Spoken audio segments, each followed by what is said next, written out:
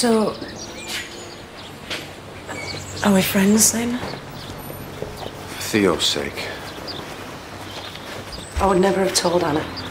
I know I mouth off sometimes, but... it's only out of frustration. You know, what with everything.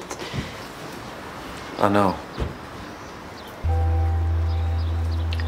You won't say anything to her about Auntie Imogen and my dad. I never wanted to hurt her. Neither did I. I knew it. What are you doing here? You're both still at it, aren't you?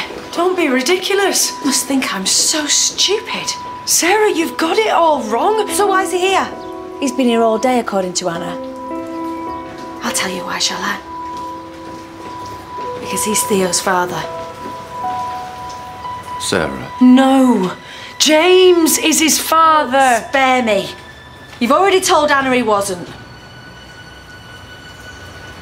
There's only one person it can be, isn't there, Tom?